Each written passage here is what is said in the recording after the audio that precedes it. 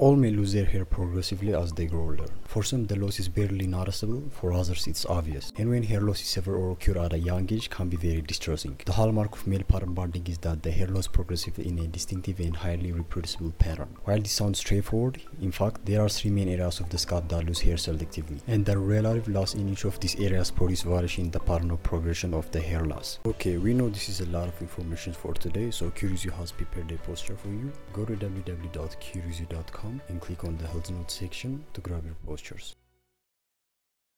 How to prevent hair loss. Avoid pulling hair into tight styles. Do not shampoo too often. Don't rub vigorously with a towel. Avoid hot oil or chemical hair treatment. Reduce alcoholic beverages. Avoid brushing wet hairs. Self-treatment. Enrich diet with proteins. Eating sufficient protein is important for hair growth. Because hair follicles are mostly protein-based, there have been evidence of the lack of protein in the diet that promotes hair loss. Scalp massage with essential oil. Animal studies have shown that both lavender and peppermint oils may help promote hair growth. Mix 1 or 2 drops of lavender and peppermint with 1 tablespoon for a carrier oil like jojoba or melted coconut oil. Brush or comb gently. To avoid unnecessary breakage, use a comb rather than a brush. To remove tangles after washing your hair, and always work tangle out starting from your end. Pulling your brush roughly through your hair from top to bottom can worsen tangles, cause hair breakage, and scratch your scalps.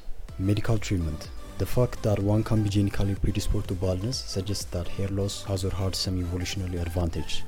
Since males are selected for genetic codes, a physical trait that boasts of some, genetic age is more likely to spread throughout a species. A shiny pate in an advanced stage of the physical and social maturity. This could encourage increased status in a social group as well as less aggressive behavior from other males. As the bald man is visible past the training stage of the high sexual activity, the perhaps more likely to be nurtured to young groups as well. This could be a selling point for women looking to mates. Prescription and OCT drugs. The US Food and Drug Administration (FDA) has approved 2 drugs to treat male pattern baldness. Okay, before we continue, we would like to mention that this channel is for informational purpose only and does not constitute medical advice. The content is not intended to be a substitute for a professional medical advice, diagnosis, or treatment. Always consult your doctor or other qualified health skill provider first before taking any action. Minoxidil Rogaine. Rogaine is available over the counter as a liquid or foam. Apply to the scalps twice a day to grow hair and prevent hair loss. Finasteride Propygia Proscar. This is a pill that you take daily.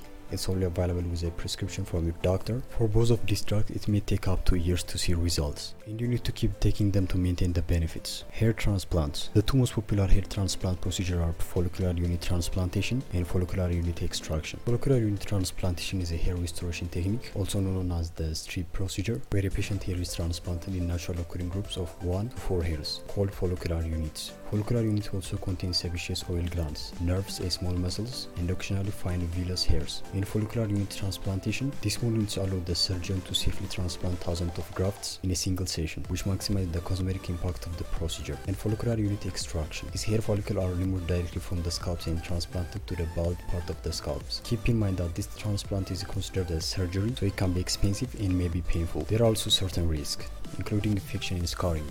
You may also need to do multiple hair transplant treatment to get the desired outcome. Laser treatment is thought to reduce the inflammation in follicles that keeps them from regrowing. There are limited studies to support this effectiveness in treating hair loss, but determine that the low-level laser therapy is safe and effective when used to treat the male pattern baldness. More research are still needed. Remedies, treatments, oils. There are some evidence that peppermint oil can help with hair growth. Rosemary oil also have been traditionally used to increase blood circulation of the scalp. A 2013 studies found that the rosemary leaf extraction improved hair regrowth in mice. Coconut oil, castor oil, and olive oil are also widely recommended, but research on their benefit of hair growth is limited. Sao palmero. Sao palmero is a plant with small berries that are often used as part of the treatment plan for enlarged prostates. While research is not on the sao palmero ability to treat hair loss, one study showed positive result for the men treating with a topical formula. Biotin. Biotin is a vitamin found naturally in foods like nuts, sweet potatoes, eggs, onions, oats. There are some evidence that taking biotin supplement by mouth may slow hair loss, but most of the research has been done in women.